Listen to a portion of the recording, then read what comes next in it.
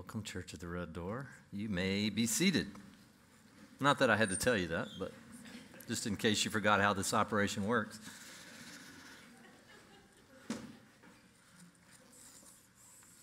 Well, I know we lost a lot of folks last week. It was kind of the last gasp for those snowbirds that were making their way out, watching eagerly.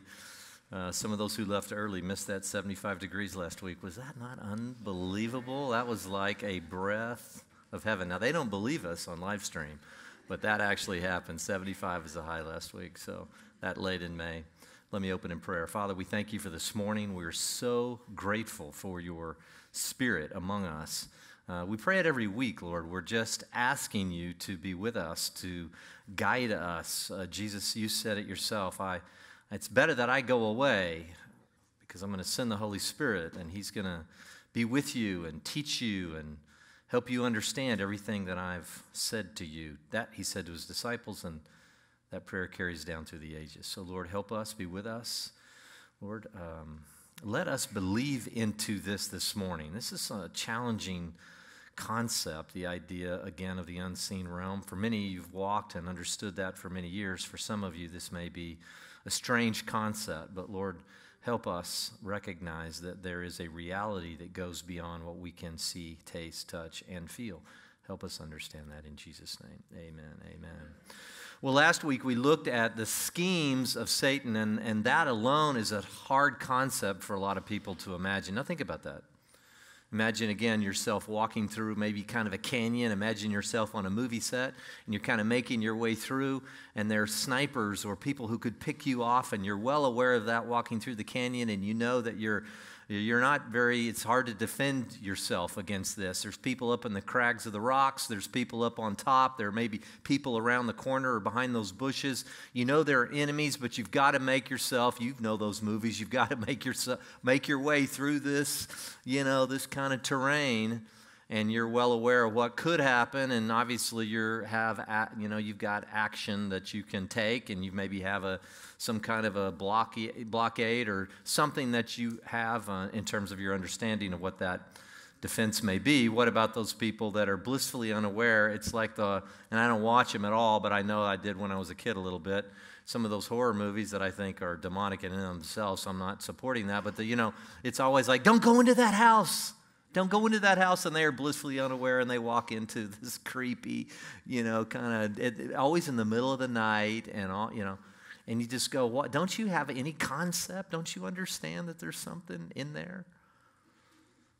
Jesus would have said the same thing, and Paul certainly said the same thing. Your battle's not against flesh and blood, but against powers and principalities, spiritual forces of wickedness in heavenly places, and they scheme against you, and we looked at that in Ephesians 6 last week. Before we do get into the armor of God, so last week we looked at that Satan has a plan against us. Maybe not us specifically in terms of him against us. He's not omnipresent, but there is the demonic realm, and there are principalities and spiritual forces of wickedness all around us, and some people think there may be demonic principalities that are assigned to particular places. You see that maybe even in the book of Daniel, that an angel had wanted once Daniel started to pray, but he was restrained by demonic force for quite a long period of time. And so what we get here is we get an understanding that Satan is scheming, and of course the question is, well, how do we defend ourselves? Should be the question that we all ask, and that's what we're going to get into the next 2 weeks. We're going to look at now the armor of God and what that looks like and what that entails on God's part in an objective way and also in a subjective way. Well, how do we apply that? I want to take you back all the way into the Old Testament before we do that. I want to take you back to Isaiah chapter 59. Now, for many of you who've been part of Church of the Red Door since the inception or been around my teaching for a while, I love the prophet Isaiah. We see so much in the prophet Isaiah. It's so compelling. Why? Because, again, there is no debate that this was written about 700 years prior to Jesus coming to the earth. Jesus is an historical figure. There's other works and extant manuscripts that make it clear that Jesus lived on this planet and that he died under Pontius Pilate. And there are texts that describe this messianic figure that would come one day, Isaiah being one of them, again, giving us this a good 700 years in advance. I want to start in verse 9. This is really Israel. Actually, chapters 56, 57, and 58 had led up to the apostasy that was happening in Israel and the inevitability that God was going to have to come down and set things right with Israel. Why? Because they had been called to be a light to the nations. And if you're non-Jewish here, and I know we have Jewish friends here this morning, but if you're non-Jewish here this morning, you recognize now that they were a conduit. All this book, with maybe the possible exception of Dr. Luke, were all Jews. And so they have been, for you have been saved by Jesus and his redeeming work on the cross. They've been a light to the nations, us, the Goyim in Hebrew, the non-Jews. And so, but God was upset with Israel. And starting here in verse 9, he says this. He says, therefore, justice is far from us. Now, I want you to think about the language that he uses. No justice here. And righteousness does not overtake us. In other words, we're lacking righteousness. Think of that when we get to the armor, okay? We don't have justice in our land, and we don't have righteousness in our land. We hope for light, but behold darkness. For brightness, but we walk in gloom. We grope along the wall like blind men. We grope like those who have no eyes. We stumble at midday as in the twilight. Among those who are vigorous, we are like dead men. He's using metaphors here. We look like a bunch of blind people groping along the walls. We look like dead people. That's what's happened to us. Why? There's no justice. There's no righteousness. And if you're blind, Jesus often would relate that to you don't see truth, you can't see it. So they lacked truth, justice, and righteousness. Now, when we talk about these things, there's always overlap among truth and righteousness and justice, but those are some defining terms here, and we see that they are lacking in those. All of us growl like bears and moan sadly like doves. We hope for justice, but there's just not any, and for salvation, but it seems so far from us. Our transgressions are multiplied before you, and our sins testify against us, and our transgressions are with us, and, well, we know our iniquities. Transgressing and denying the Lord and turning away from our God, speaking oppression and revolt, conceiving in and uttering from the heart lying words. Again, a picture of a lack of what? Truth. A lack of truth. And justice is turned back, and righteousness stands far away, for truth has stumbled in the street, and uprightness cannot enter. Yes, truth is lacking, and he who turns aside from evil makes himself a prey. Now the Lord saw this condition that we were in, and I'm adding a few words, but you get the point. And it was displeasing in his sight that there wasn't any justice. And he saw that there was, catch this, no man, and he was astonished that there was no one to intercede. There was no intermediary between the state of Israel and their lack of righteousness and their lack of truth and their lack of justice. There was no intermediary. There was nobody to step in between and make things right. And so he says this, and this is an astonishing messianic prophecy.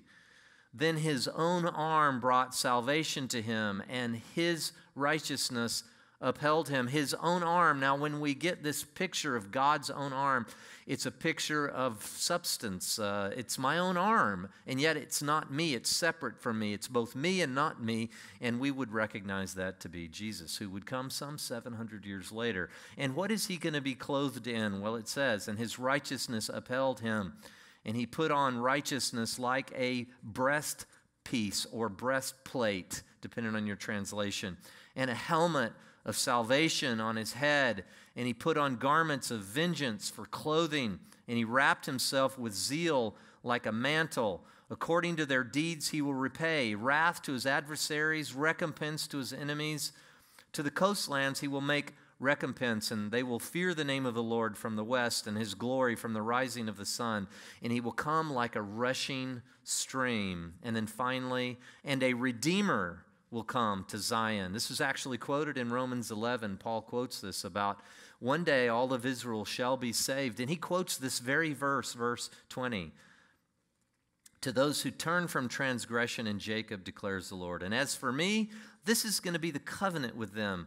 My spirit which is upon you, and my words which I have put in your mouth, shall not depart from your mouth, nor from the mouth of your offspring, nor from the mouth of your offspring's offspring, says the Lord, from now and forever. It's a picture. Now, this is very challenging to try to unpack. What moment in time is this talking about? Because Jesus is clearly envisioned here. He's the one with the breastplate of righteousness and the helmet of salvation, and he wraps himself in zeal and truth. This is clearly Jesus, and it's clearly his first coming. But does he actually come with vengeance? Not yet. Jesus came, and he was very clear. He said, I didn't come to judge the world. I came to save the world. You ought to understand my mission. I am here as a lamb of God. I'm not here as the king yet. I am a king, yes. Remember, Pilate asked, are you a king? And he says, yes, but my kingdom is not yet of this world. If it was, I'd just instruct my people and they would overwhelm you, Pilate. But he didn't come for vengeance, not yet. But he did in some ways come for vengeance. How so? How did Jesus in his first coming? Well, he came for vengeance on the unseen forces that were keeping Israel in darkness and keeping Israel in a state of lack of justice and truth. And so when Jesus did come, he came with great zeal and passion and like a warlike figure, but not towards us. Thank God, because no one could have stood, none of us. Israel, the Gentiles, nobody could have stood. If you remember 1 John 3:8, it simply says that I came to destroy the works of the devil, or Jesus came to destroy the works of the devil. That's why he came. Those are war terms, destroy and destruction. Colossians 2, I think of as well, when it simply says that he disarmed the rulers and authorities and triumphed over them. Well, did he do that with literal kings and heads of state? No, he did that over the unseen forces of wickedness, the demonic forces. So Jesus did come in his first coming for war and used warlike language, but it wasn't for war against his fallen creatures, man. No, thank God he didn't. He came to destroy the works of the enemy.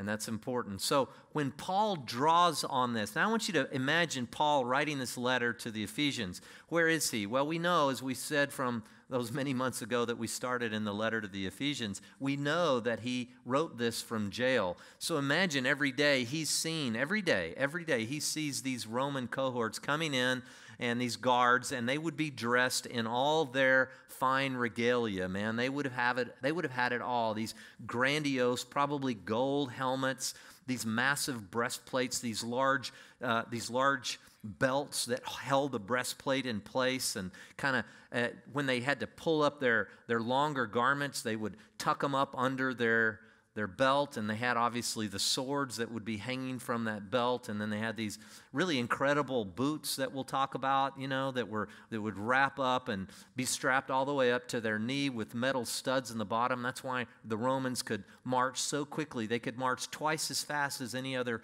enemy based on, in a lot of ways, the way in which their shoes operated. They were high-tech back then.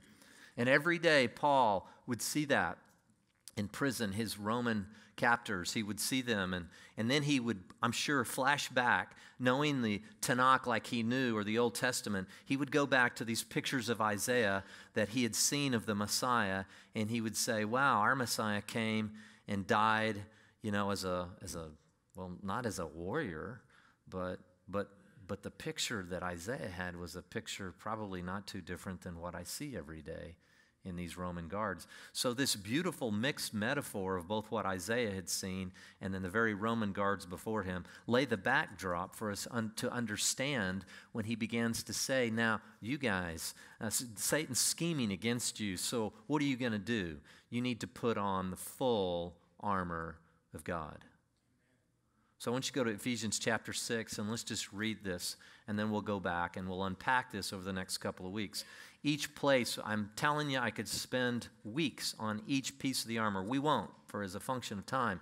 But I need to spend 2 weeks, and we'll kind of break it up. But let's go back and read first what he's seen. And this is, again, right in front of his eyes, both textually in terms of what Isaiah had seen, and actually physically, literally, right in front of him every day, these Roman soldiers. Ephesians chapter 6, verse 12. For our struggle is not against flesh and blood, but against rulers, against the powers, against the world forces of darkness, against the spiritual forces of wickedness in heavenly places. Now, if you're new to Church at the Red Door, you're listening in for the first time, heavenly places are just a dimension that we don't have access to with our senses. It's not just somewhere way off in the cosmos. The Bible does talk about first, second, and third heaven. Paul talks about that he doesn't know whether in his body he went into the third heaven or not. Some would say that's just the sky, and then some would say that's the unseen realm, and then finally the third heaven, the very abode of God. These are places, though, that we can't see. We can see first heaven in terms of sky and the celestial bodies in some ways, but we can't actually see into these dimensions. It's a dimension we don't have access to. And again, you've heard me say it a lot. It's been fascinating to me. I'll never forget when I very first read Brian Greene. He's a secular guy. He talks a lot about string theory, and I read his book, The Elegant Universe, and I was fascinated with how normally he talked about dimensions that we wouldn't have access to, but that are very possibly and even probably, in his view, accessible, not to our senses, but maybe to science and the math that would eventually work out, eventually trying to bring together the quantum theory and then the very large things, the general relativity, and how those two things could come together. And they talk, but he just talks normally about dimensions that we don't have access to. I found that fascinating. So don't tell me, please, that I'm anti-scientific because I'm talking about dimensions of reality that we don't have access to. And again, I quoted Jastrow last week as well, who talked about, look, everything came out of nothing. That's what they're telling us. Science is telling us. So there has to be some kind of unseen force or some forces outside of our time and our reality that we now experience. How does something come out of nothing? It doesn't. And so don't say we're anti-scientific, please, for believing in dimensions of reality, as we referred to last week. So now it says, therefore, because these things are true, because Satan is scheming against you, because there is a plot against you to destroy you. I don't know why we have such a struggle with that. We all experience these forces that seem beyond our ability to control, whether depression or other things. And then just the brutal evil that just doesn't make any sense, that we don't see in the animal realm, really. I mean, we see animals eating other animals if they need food, but we kill people just because of envy and pride and all this other thing. And how we can displace that and say, well, it's just some psychological problem. No, there's evil in the world, and there are forces behind it. Therefore, because that's true, take up the full armor of God so that you will be able to resist in the evil day. Now catch this. And having done everything, I want you to just really focus in on that. And having done everything, are you doing everything you can do to put on the full armor of God? Are you giving it all you have? Or maybe this is the first time you've ever even thought about armor. It's not literal armor we're talking about, clearly, but have you taken it up, and are you doing everything you can to put it on, to stand firm? If you've done everything you can, then you'll stand firm. Stand firm, therefore, it says, having girded your loins with truth. There we have that Isaiah 59 reference again. Having put on the breastplate of righteousness, just like that conquering figure that we see some 700 years before Jesus, that we now know was fulfilled in Christ. And having shod your feet with the preparation of the gospel of peace, in addition to all, taking up the shield of faith, imagine, the faith shield, with which you are able to extinguish all the flaming arrows of the evil one. Maybe this last week, did you have any flaming arrows shot your way? I did. And I have been over the last, pretty much all the time, but I sense them when they come, and sometimes I'm hit. Sometimes they get past my shield of faith. Sometimes, as we'll see, there were little places in the breastplate that sometimes there were little places that arrow could get into. And sometimes I'm up and I'm ready and I'm standing firm and I'm doing everything I can. And other times, one of those missiles one of those darts, those arrows tends to slip by the defenses and you just get wiped out for a period of time. Maybe that's where you are today. Maybe that's where you find yourself this morning. Or maybe you're watching. You wanted to come, but you just barely could drag yourself out of bed this morning. And some of those arrows have been hitting you. Well, I've got some good news. We're going to put on the armor. It's going to help you. And it goes on to say, and take up the helmet of salvation and the sword of the Spirit, which is, just so there's no misunderstanding, the sword of the Spirit is the Word of God. Now imagine the picture. Imagine the picture. So take it up, stand firm, take it up, stand firm. Now, the big part of this is take it up. God does not just naturally and singularly, He does apply righteousness to us, and we'll talk about this in a minute. But this is also Paul's admonition to put it on. Suit up, guys. Let's put this thing on. Let's put it all on. Yeah, when you get saved, righteousness is imputed to you, meaning it's applied to you, and then you're justified legally and you're made right. But there's a process by which there's power available, but now you've got to apply it. And in some ways, we see that in the Great Commission as it relates to having your feet shod with the preparation of the gospel. Matthew 28, many of you will know this well. It's the Great Commission, 18 through 20. It says, and Jesus came and spoke to them and says, all authority has been given to me in heaven and on earth. By the way, stop for a second. Isn't that great? Do you know the one who has been given all authority? Or do you know about him? Do you know him? And would he say about you that I know her? I know her well. We speak often, and I love her as a daughter. Would he say that about you? Do you believe that all authority in heaven and on earth has been given to him? He claimed it was. That was an incredible boast if it wasn't true. Makes him, again, condemned as one of the greatest frauds of all time if that wasn't true. Oh, but if it was true, and I believe with all my heart it was, he's the man. And he's worthy of worship, and he's worthy of following for the rest of your life. And if you haven't done it, you can start that process today. It says, because that's true, notice, he doesn't stop there. He says, go therefore. All authority has been given to me. Now you take that authority and go.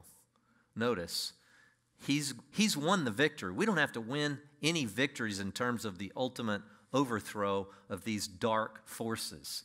He's already done that. He did that 2,000 years ago on the cross. But we are to take that authority and apply it into the earth to expand his kingdom. Go therefore and do what? Make disciples. You cannot make disciples if you yourself do not have the armor firmly placed on your body. It's just too difficult. You'll get wiped out. You'll get discouraged. I have a sweet, precious friend who we hired a number of years back in Texas for Links. And for those of you who don't know, that these fellowship groups that much of this church came out of. And I was on the phone with him this last week, and he'd been going through some real struggles. And I just said, let me tell you something. When you ever go into full-time ministry, meaning when you really push all your chips in and says, I'm serving the Lord, everything's going to come up. All those things are going to come up. Things that you just felt like didn't necessarily come up, little rifts in relationships or whatever that never quite exposed themselves. Everything comes to the fore. When you push it all in, say, Jesus, I'm completely here to serve you, you'll begin to find challenges come. Why? Because Satan goes, there's someone I need to wipe out. And then all those things that are on the inside of you, God says, I need to clean these people up if they're going to serve me. And that's my process that I use the Holy Spirit for, he would say, to sanctify you. And that's what he says in Titus. He says he regenerates and he sanctifies. He redeems and then he sanctifies. He does both. It's powerful. So if that's what he says, make disciples of all the nations, baptize in the name of the Father and the Son and the Holy Spirit, teaching them to observe all that I commanded you. And lo, I am with you always, even to the end of this time, this age, this dispensation. Until I come back, I'm with you. I'll be with you clearly when I come back. But until then, I'm with you. I'm telling you, those are comforting words, especially if you're suffering. So if if we're called to take it up, and that we have to take up this armor and recognize that it's our battle, and it's not our power, but it is our task to enter into the fray, well, he's going to be with you, and he's going to empower you, but he needs you to put on your armor. We have to apply his righteousness. Now, before we get in, one more verse. 2 Timothy. Paul wrote to this young guy. Timothy was, we call timid Timothy sometimes, because at one point he said, Timothy, come on, the Lord has not given you a spirit of fear, but of love and power and a sound mind. Now, why would he be instructing Timothy in that way? Because Timothy probably felt like he didn't have a very sound mind. I don't know, maybe Timothy struggled with insecurity or depression or really struggled, and Paul had to really tell him, Timothy, the Lord hasn't given you that mind.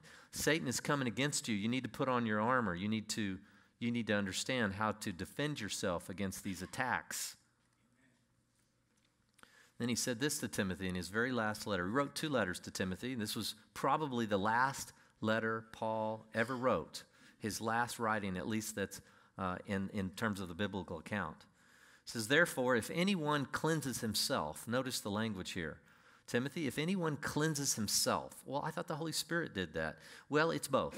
It is the power of the Holy Spirit to come and cleanse us, and he does that uniquely, objectively, right when you give your life to Christ.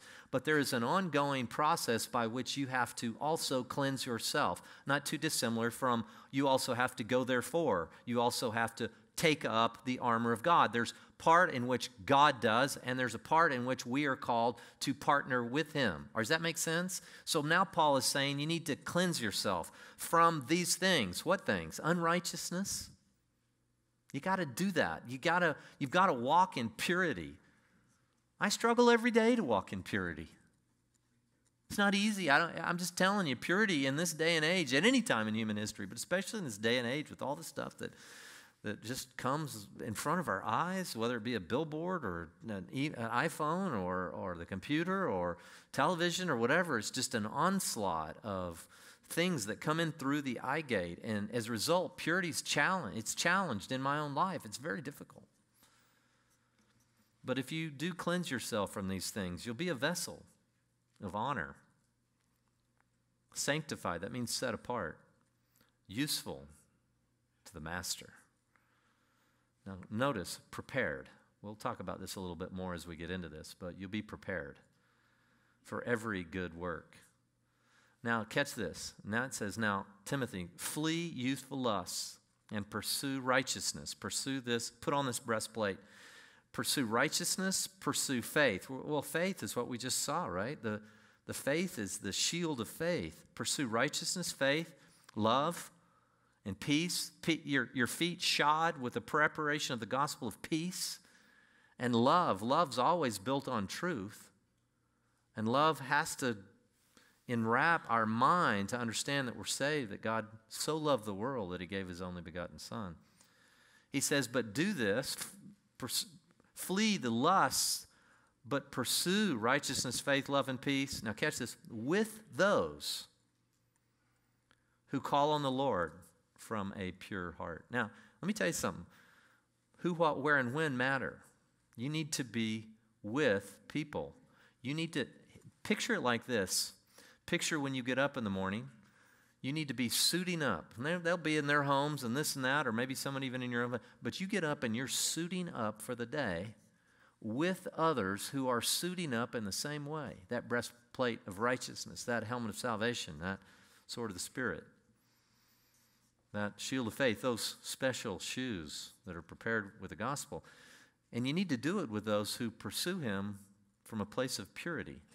That's important.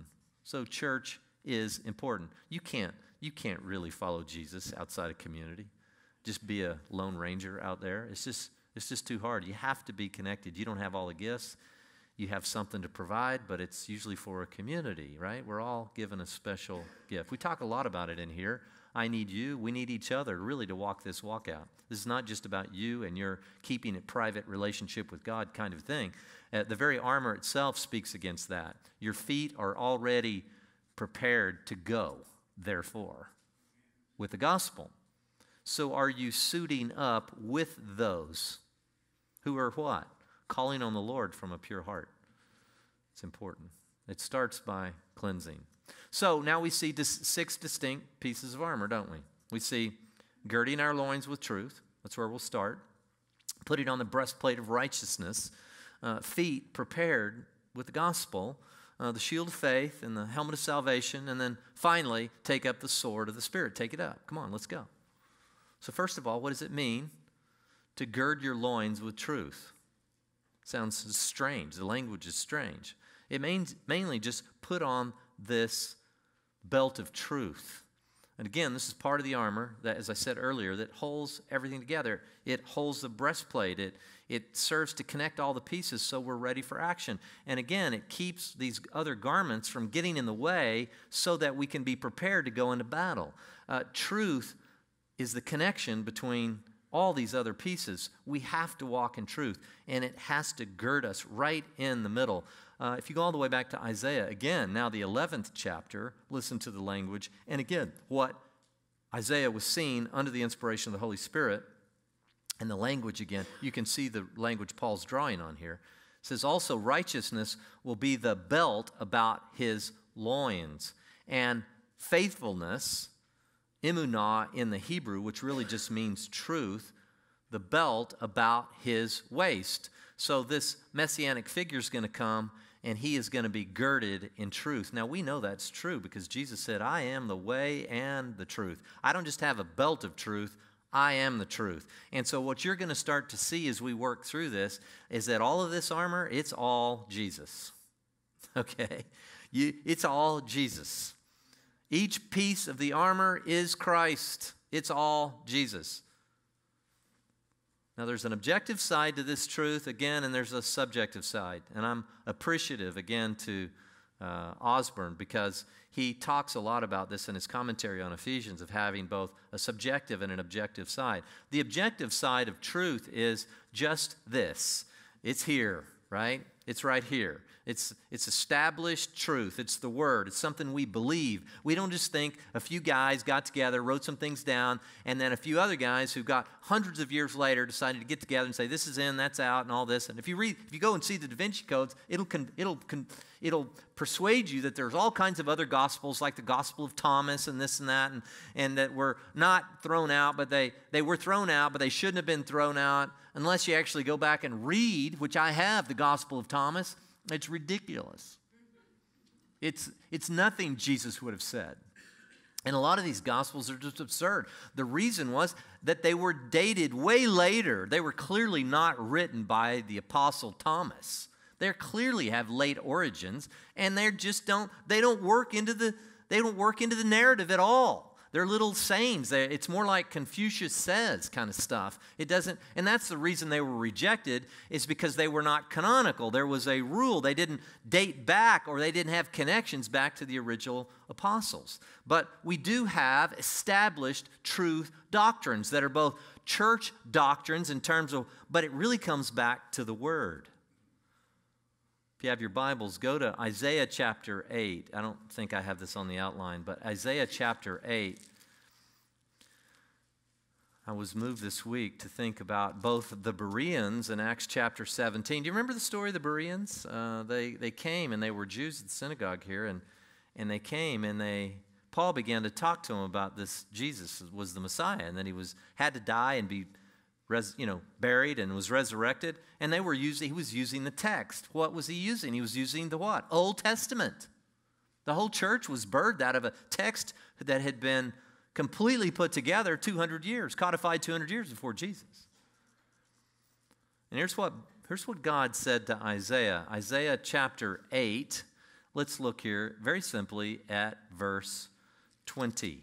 8 verse 20.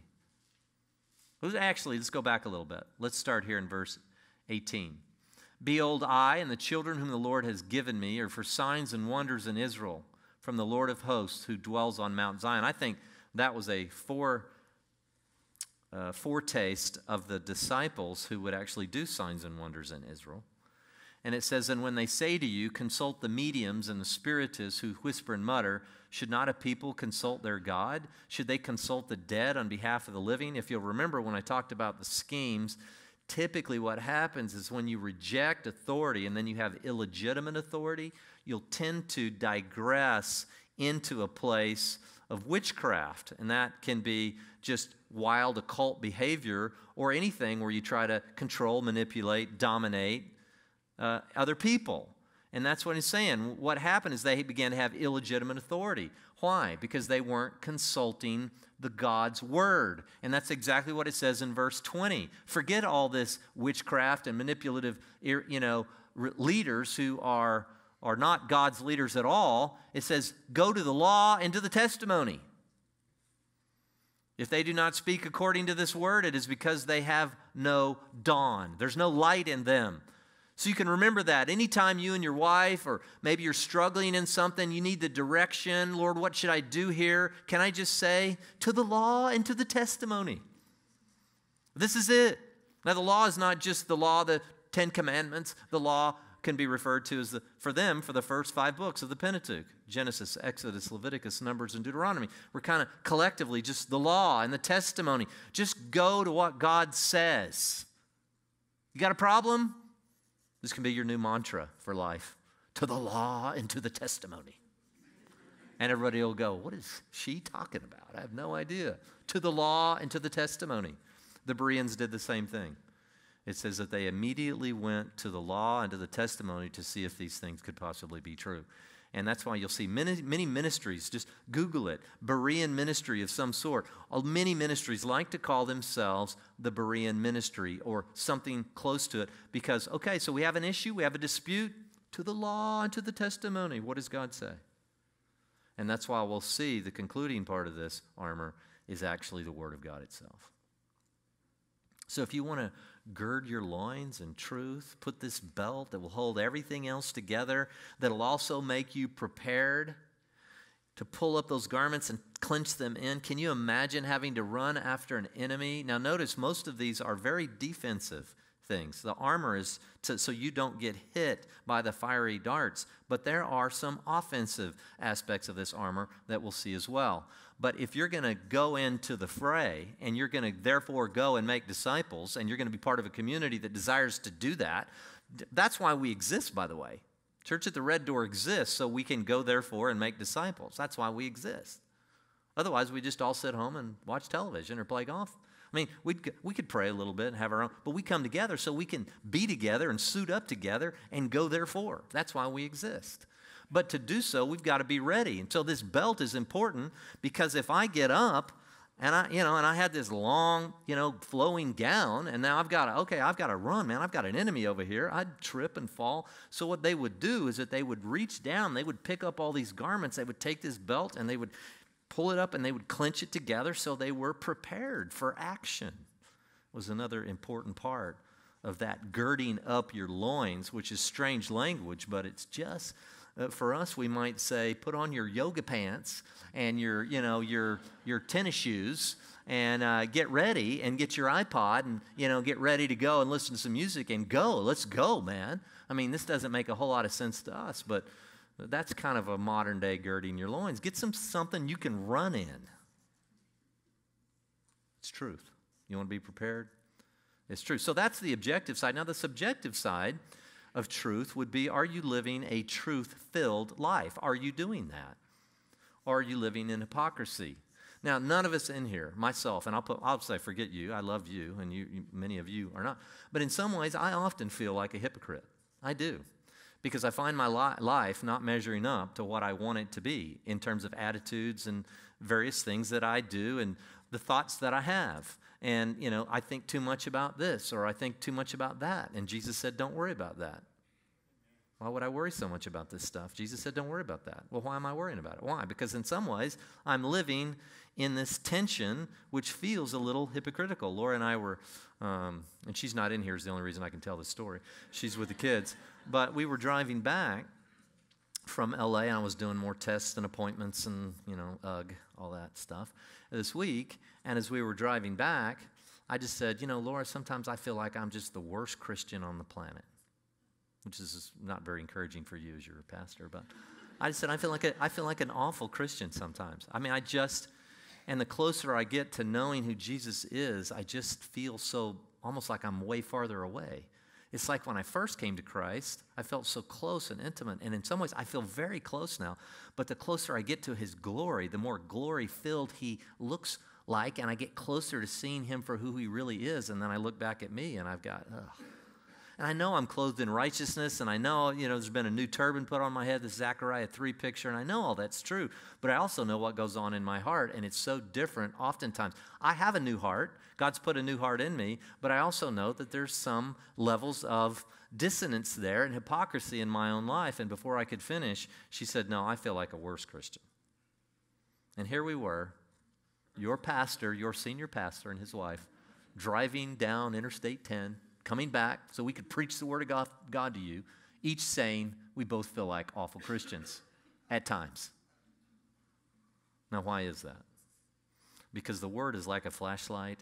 We see this light over and over, and when you maybe for the first time really shine the flashlight of God's word into your soul, you'll find some dark crevices. But remember this, you still have the helmet of salvation on. Because thank God, it's not based upon your righteousness that you are made right with God. It is the beautiful, wonderful righteousness of Christ that has now been imputed to you or counted to your account, and you're clothed in Christ. So when God sees me, he doesn't see a terrible Christian. He sees his son. And that's powerful. And you need to know that. And that's part of putting on this armor. So again, the subjective side, is your life filled with truth, sincerity, and honesty? Are you devoted to the King? Now that's the truth side of the subjective side. The objective side is I follow Jesus, and he's my truth, and that's true. Do you believe that? Do you believe that this morning? So we're almost out of time, but I do want to look at this last piece here, and then we'll close, okay? Everybody, are you all right? All right?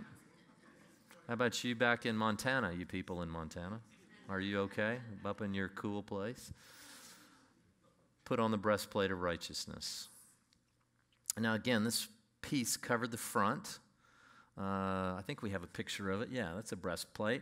And you also see these little dangling things. That was also part of the breastplate, but they actually dangled down over your groin area. And all the men said, amen. So when you're in battle, part of the breastplate also would, be these. Now, for some lower level guys, they might be something like this. I would have been a lower level guy, I'm sure. I would have probably had leather.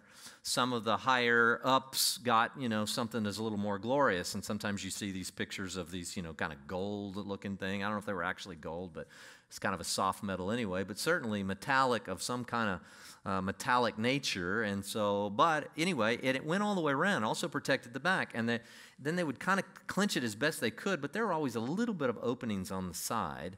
But it pretty much, these flaming missile arrows type dart things that would come in from Satan, if you start to understand, that's nice to have a breastplate of righteousness because it protects your heart. What does Proverbs say? Watch over your heart because from it flow the issues of life.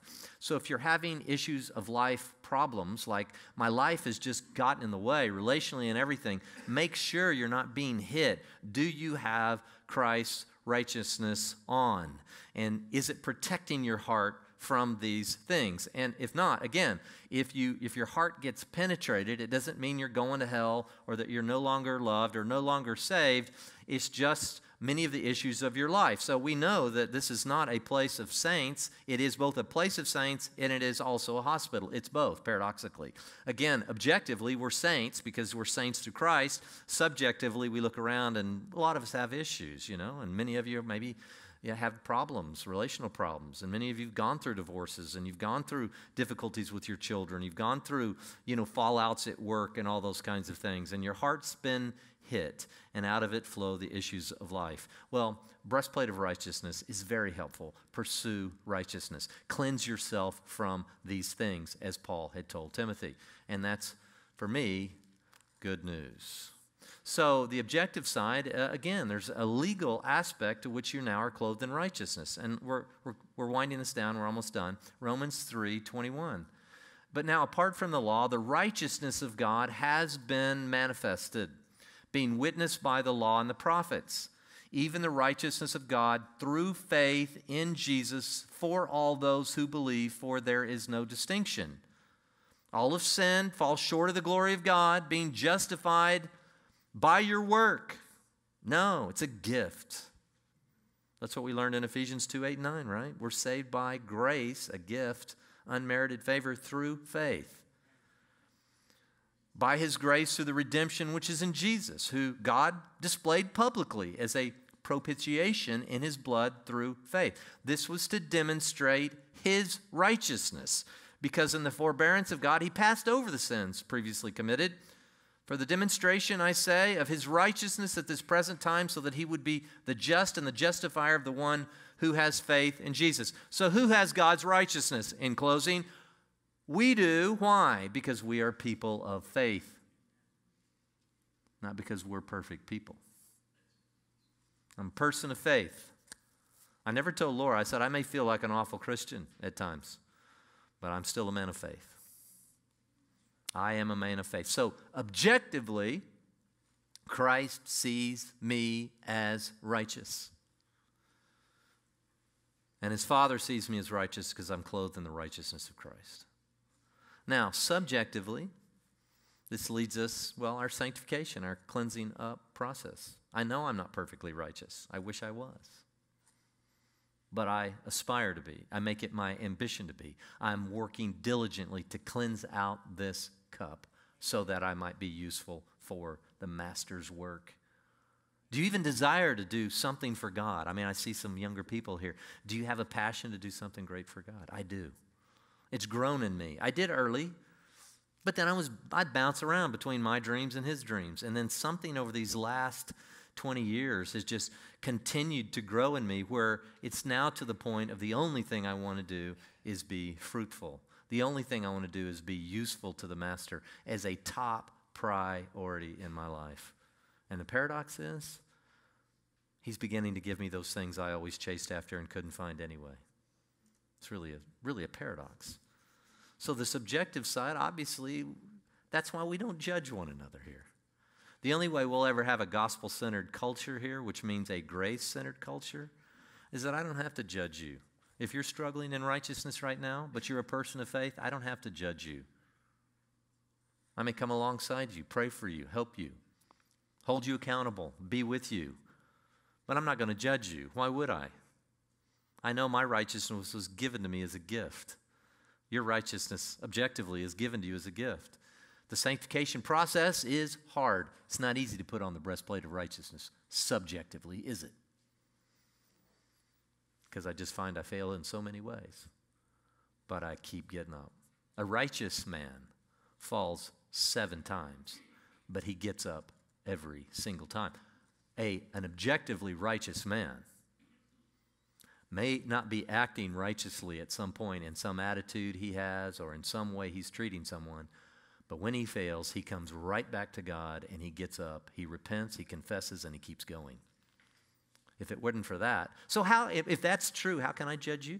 How can we judge one another? Why would we? That's just weird legalism. And so when you come in the Church of the Red Door, you should feel loved because you're being loved by sinners, and they recognize that you're imperfect as well. Welcome to the followers of Jesus. And yet, we're both righteous and saints at the same time. Weird, but beautiful, beautiful. So, next week, we'll pick up this with the feet shod with the preparation of the gospel. It's one of my favorite pieces of armor to take up because it means I can run even when I can't right now. But spiritually, physically, I can't run right now. But spiritually, I can run. And I can run fast. And I love track and field, and I was watching this last week. I just, I always like to go to the track and field. And I wait, and of course, they always hold 100 meter, both men and women. And it doesn't matter to me, men or women. It's just remarkable to me. I mean, the 8,000, and this and that, it takes too long to watch. And so I grabbed Tess the other day, and I said, Tess, come in here. I said, this is the most exciting 10 seconds in all of sports.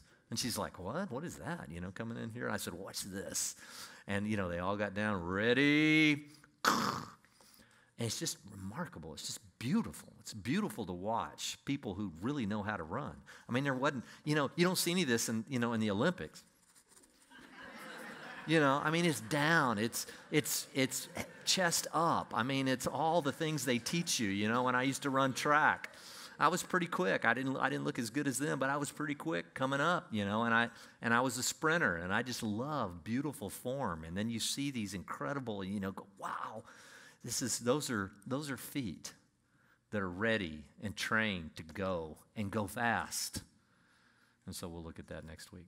Is this helpful for you? Look, and it also, as we go through this, it will continue to put into your mind that when you have a bad week or you struggle, that this armor is important to protect you so that you never get to the place where you go, well, God He's not going to give me another chance. I mean, God's done with me. I mean, I can't. I failed. This certainly goes beyond the pale. I've treated my husband this way for so long, and I try, and I know, and I want to be different, but I just continue to act and behave in the same way, and so God's clearly got to be done with me. You need your imputed righteousness. You need your helmet of salvation. You need this armor, because Satan is what? The accuser of the brethren. And without this armor on, he will. Here's what I see. Here's the practical reality. People fall away all the time. I see them. They were coming to church. They were part of the community. They were serving all these things, and then they just kind of go away. And then I wonder, well, why? Did they all of a sudden just hate us? Did the preaching get so poor was the music just so?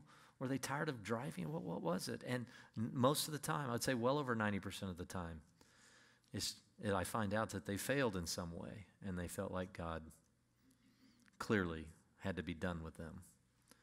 They just didn't understand the armor, and we'll talk more about that next week. So let's pray. Father, we thank you.